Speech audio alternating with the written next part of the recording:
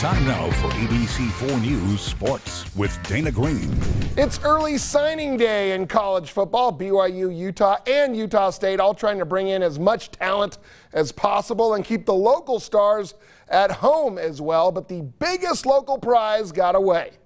Corner Canyon quarterback Jackson Dart announced on ESPN that he's going to USC. I'm excited to announce that I'm committed to the University of Southern California.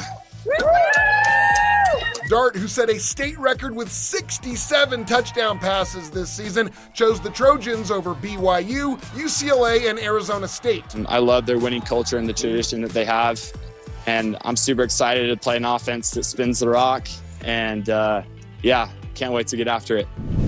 BYU did land 8 local recruits, half of its class on early signing day, including a couple of Timpview stars, defensive back Raider Damuni and linebacker Logan Fano, who both committed years ago to the Cougars. BYU also inked Lone Peak defensive end John Henry Daly, as well as Bingham wide receiver Isaiah Glasker, who will play defensive back at BYU. Maple Mountain wide receiver Kyson Hall joins his brother, quarterback Jaron Hall, on the Cougar team. Kalani Sitake says he likes the size and speed of this class. These young men fit our program perfectly, and what we're trying to get done here as far as adding depth, adding some speed and some strength.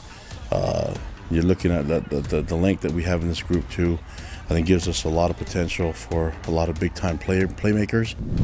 Utah signed a couple of new local players, including Bingham defensive end Viliami Bua, but the top prize is 4-star California quarterback Peter Castelli. The Utes were in on Castelli early, and the dual-threat QB will enroll at Utah in time for spring ball and is expected to be the quarterback of the future.